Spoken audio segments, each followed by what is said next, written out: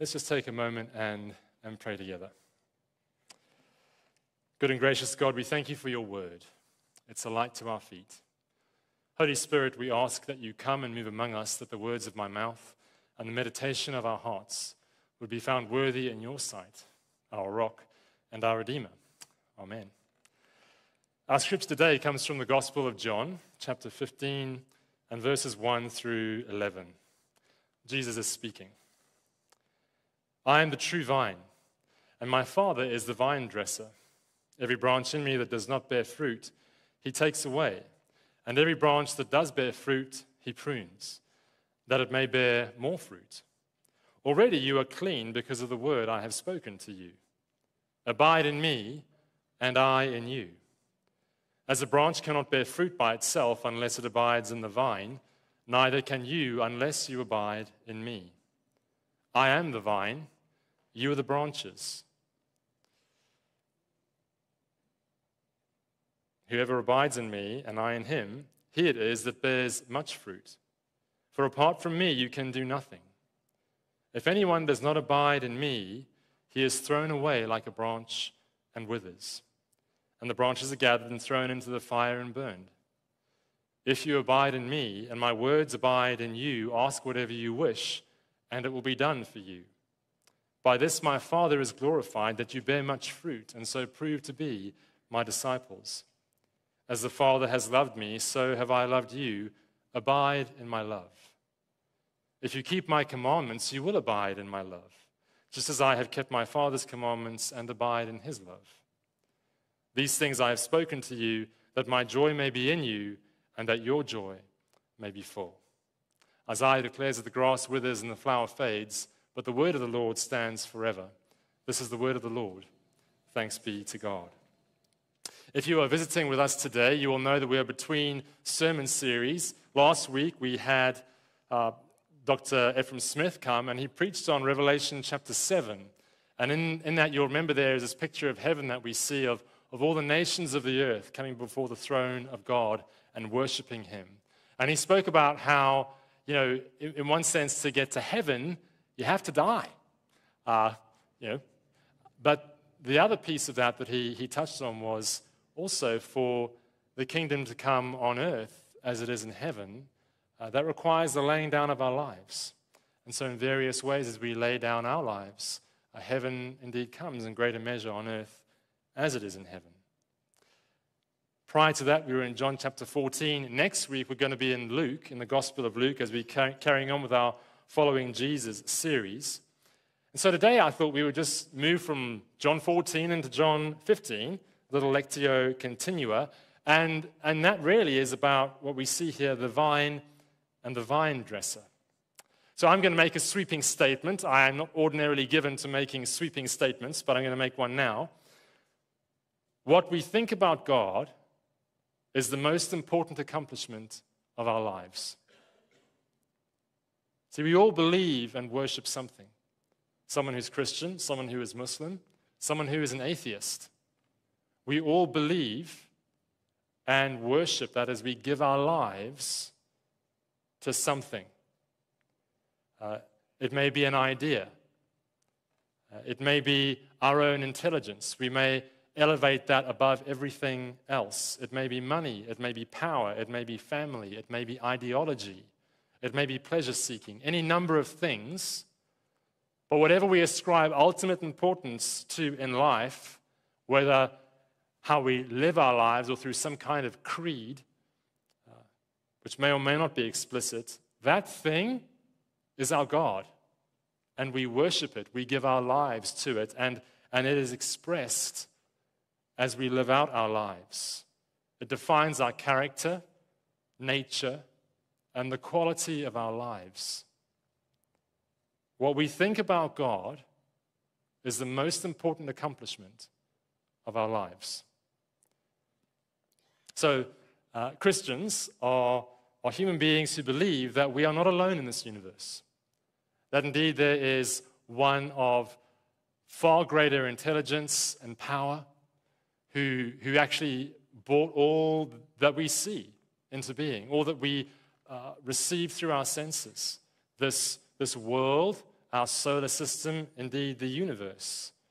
For my Marvel friends out there, one who is way more powerful than the Celestials.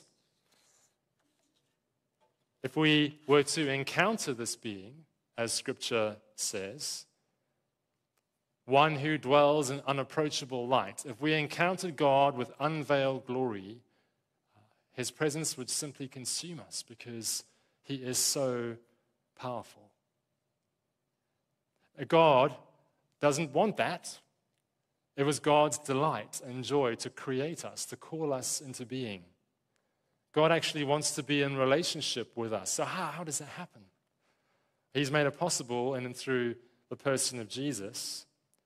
But in various ways, as we read the biblical account, we see how God has revealed God's self to us over the centuries as he has encountered humanity in different ways. And ultimately, these ways are revelations of God's self, in part and veiled, but sufficient for us to know God, love God, and ultimately be with God. So I have a friend, Tim Harbin. He is a retired pastor. He's an author. And he talks about God's self-revelation in the Bible. He gives this idea of a kingdom paradigm. He talks about this idea, which in some ways it's essentially a metaphor, ways that God has spoken and revealed God's self. One would be the bride and the bridegroom, right? God has revealed this picture to us. We see it in the book of Song of Songs, in Hosea, Ephesians, Revelation. Another would be as the good father. So Jesus, as we see in his prayer life and in his ministry and teaching, prays to Abba, Father. We also see how God has, in Jesus, his parables, the prodigal son, for instance, is another one of these paradigms, metaphors, facets, if you like, of God's revealed person. He's also revealed as healer, as a rock of salvation, a cornerstone on which to build our lives, a kind of a foundation to lay our lives upon, a shelter, a refuge. I think of these things as kind of facets of a diamond. God has given us this rich gift of himself and has revealed it in sort of various facets, if you like, that are of immense value to us, if we can just see it and recognize it. And they are important because they help us know and ultimately get to love God as God would have us. I think another well-known one is the Good Shepherd. There are references to God as a shepherd in Genesis, in the Psalms, in Ezekiel. Probably the most well-known one would be Psalm 23, where David talks about the Lord as his shepherd and describes God as one who guards, who guides, who comforts, who restores believers, his sheep, through life, with its dark valleys, with its green pastures, and even with its enemies. God's revealed self. And I think as you read Psalm 23, you kind of get that sense of David, who himself was a shepherd, kind of going about his life and God speaking to him and just receiving this sort of deep relationship with God in and through his lived life as in prayer he was speaking to God. And then he shares that with us. Today, as we come to this text, we encounter God as both vine and vine dresser. And my encouragement to you today is to perhaps a takeaway from today is to consider, which of the ways in which God's self-revelation in Scripture is one that perhaps resonates. I've mentioned several there, but there may be another. And I'd encourage you to go away and spend some time thinking about this week. Clearly, David was someone who thought a lot about God as shepherd in his life. I'd encourage you to do that because whilst these facets, if you like, are all important, I think our own life stories and how we have lived life and the things that have happened to us may mean that some of these things are perhaps especially relevant to us as we learn and grow in the knowledge and love of God. So in John 15, we encounter this paradigm, this understanding of God as vine and vine dresser. It is not the only place where God is seen as one who, in many ways, is like a gardener, one who sows seed, one who nurtures the growth of living things. In Psalm 80, it begins with, "Give ear, O shepherd of Israel, you who lead Joseph like a flock." Continuing in verse 8, "You brought a vine out of Egypt. You drove out the nations and planted it. You cleared the ground for it. It took deep root and filled the land.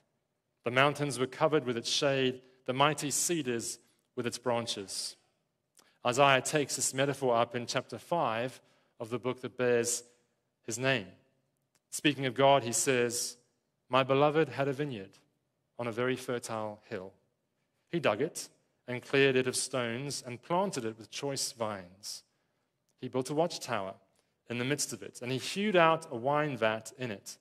And he looked for it to yield grapes, but it yielded wild grapes." Some versions translate that sour grapes.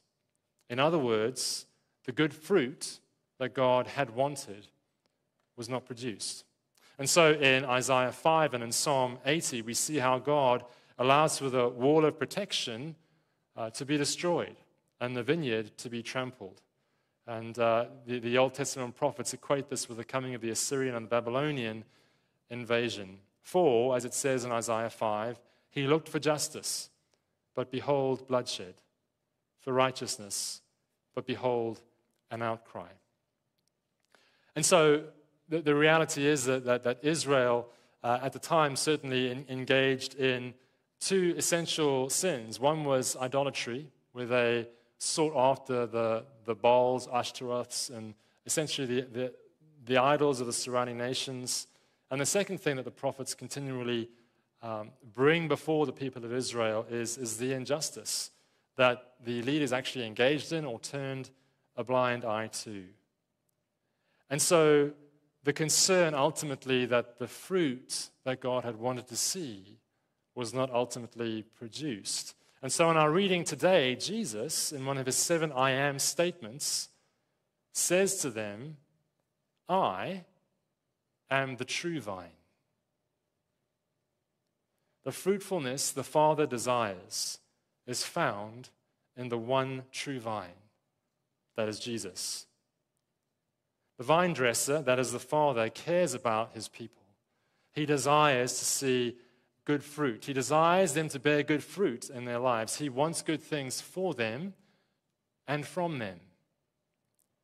And he's made a way for that to happen, and that way is by their relatedness to his Son, our Lord Jesus Christ. And Jesus speaks of that relatedness as a relationship of a vine and its branches. And as we read this, we see that there are two kinds of branch. And I want us to be thinking a little bit about these two kinds of branch today. See, there's one kind that bears fruit, and there is a kind that does not. Some of you know, when I was a kid, I lived in Durban, South Africa, so that's a tropical climate out there. We're pretty close to the Tropic of Capricorn, and so it was humid, kind of Floridian, and we had all sorts of fruit that grew in our yard. We had mango trees, we had guava trees, we had granadillas, which I think you would understand as passion fruit, and right in the middle of our front yard, we had an avocado tree. And the thing about this tree, so the Dickinsons, bar none, love avocados, we love guacamole. It's kind of a thing. We do. But the problem with this tree was it refused to bear fruit, which was somewhat annoying. And so I remember us having this conversation one evening around the dinner table. Now, what could we do to encourage our tree to be fruitful? And I have no idea, my mum's here today, I have no idea quite where it came from, but I think it was my dad came up with this idea that, no, we should hammer some nails into the trunk of the tree because, it would provide some essential minerals, and this would, nurture fruit growth. So we did. We must have hammered about 20 nails into the tree, and the other thing we did was pray. We prayed that the tree would bear fruit, and it did. One lousy avocado, but we had some fruit. And I think simply because that happened, we said, you know what? We'll let it live. Because honestly, if it hadn't, that would have been it. And I say that because of the importance of highlighting, it is important for a fruit tree to actually bear fruit. That's what it's intended to do. The second branch that Jesus is referring to is one that does not bear fruit. And it should make us pause for thought, right? Because Jesus is talking about those who live in close proximity to him. Like this is a branch of the vine. Christians are people who say Jesus is Lord, who go to church. And the implication is that kind of level of closeness, that, people who are at least part of the faith community. I think the implication here is perhaps of a person who attends church, potentially for years, may say the right things at the right time, but when all is said and done, their hearts are far from God. They may be neutral, maybe even hostile. I want you to remember, before too much anxiety builds, I want you to remember the context of what Jesus is saying here. We've just come to the end of chapter 14 in our study of John 14, and the last words there were, "Rise, let us go from here." They've come to the end of what we call the Last Supper, and as Jesus talks about the vine dresser and the branches, they are moving to Gethsemane. They are on the way there as he is saying this, having just had a conversation within which Jesus says, "One of you is going to betray me." And it's actually at that time that Judas gets up and leaves. He goes out from them.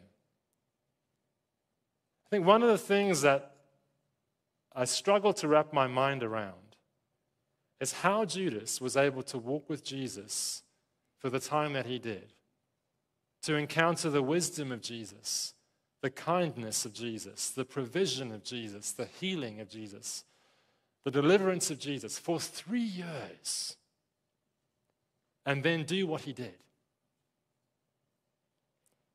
Something else we know about Judas was that he was the money keeper, right? As we read the Gospels, he was the one who kept the common purse, and we know that he stole from it.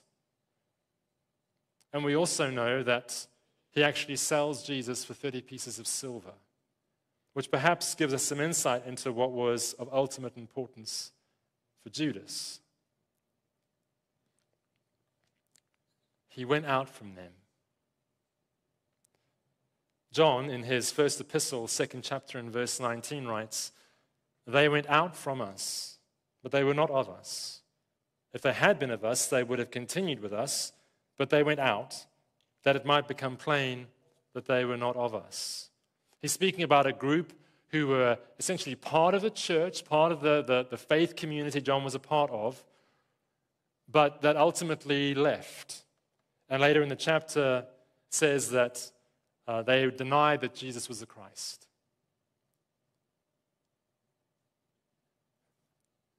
Fruitfulness is of great concern to the Father, and it's important to Jesus. Elsewhere, we sort of see his interaction with this barren fig tree. He's seeking fruit, but there is none. And he curses it, and it withers because it was not doing what it was intended to do. In Matthew 7, as Jesus comes toward the conclusion of his Sermon on the Mount, he warns the people of false prophets and says in verse 18, "A healthy tree cannot bear bad fruit, nor can a diseased tree bear good fruit. Every tree that does not bear good fruit is cut down and thrown into the fire. Thus you will recognize them by their fruits." Then he says, "Not everyone who says to me, 'Lord, Lord,' will enter the kingdom of heaven, but one who does the will of my Father in heaven." That relatedness has expression in our lives. And I do think these are sobering verses, right? I think they should be. I think they should make us stop and reflect about, how is our Christian faith expressed? What does that look like? Is it real or tangible? That thing, if you were put on trial for being a Christian, could someone actually accuse you of being a Christian? Is there evidence of that in your life? See, Jesus was called Lord by Judas. But when it came right down to it, he didn't mean it. And ultimately, that showed in his life. So I think this text, there's a cautionary part to this text for us, as well as an exhortation to let the word of Christ dwell richly in our lives. Because it's as we do that, as we put ourselves in relationship to Christ, that our lives, our spiritual lives, are healthy and fruitful. What does that mean, though?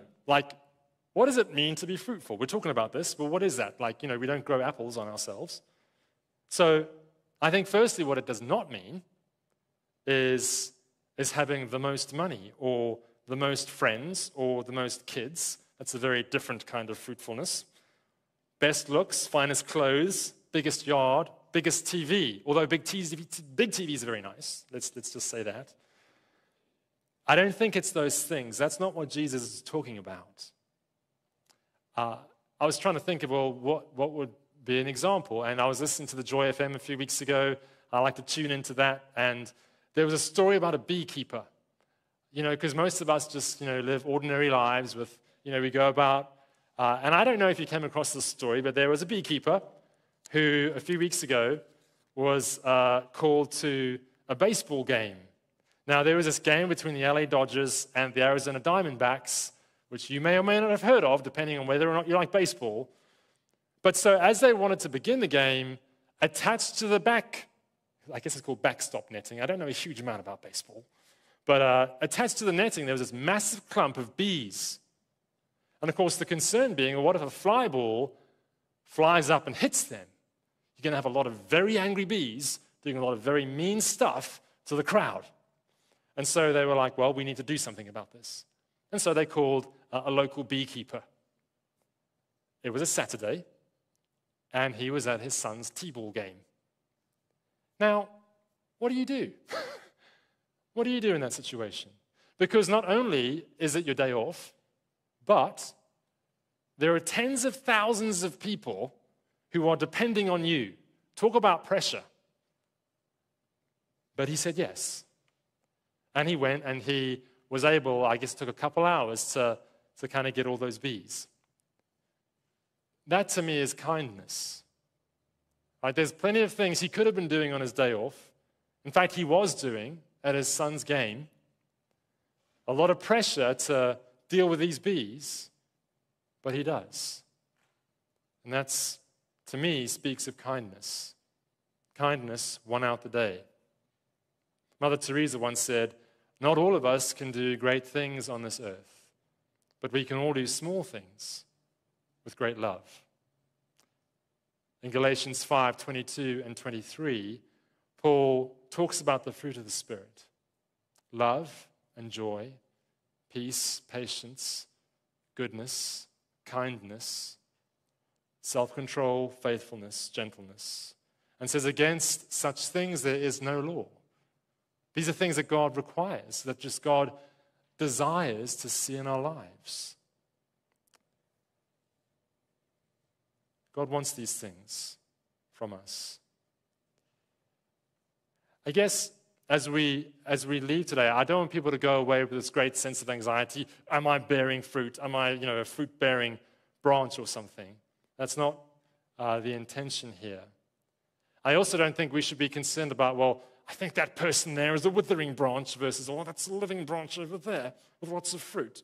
That's not what this is getting at. That's for us all to kind of consider for ourselves. Are these things being expressed in our lives? And I guess my second encouragement for us is to go away today and to consider our relationship with God. Since you've been a Christian, do you see evidence of some of these things growing in your life? And to celebrate that and pray and give thanks to God for that. But there may be other things in your life in this list that you think, I could see more fruitfulness in this area or in that area. And to come to God in prayer about that and to ask God for that. In fact, Jesus says in verse 7, if you abide in me and my words abide in you, ask whatever you wish and it will be done for you. This is actually part of God's plan and purpose for us, to see more of this in our lives. That is a prayer that God says yes to. But it does require that we abide in him and in his word. Abide in my love, says Jesus. If you keep my commandments, you will abide in my love. Which I find interesting. I think sometimes we think that if we grow in love, then we will do what God says. Jesus sort of has that the other way around here and says, keep my commandments, then you will abide in my love. And I think sometimes we maybe react a little bit against this idea of obedience per se. But the reason God and in Jesus is telling us about this here is not to kind of make us feel overwhelmed or burdened, but because in that place, that is where we experience God's love. It's as we walk, as we follow after Christ in his footsteps, that we do encounter the goodness of God and know and experience his love and its outworking in our lives. It is for our good.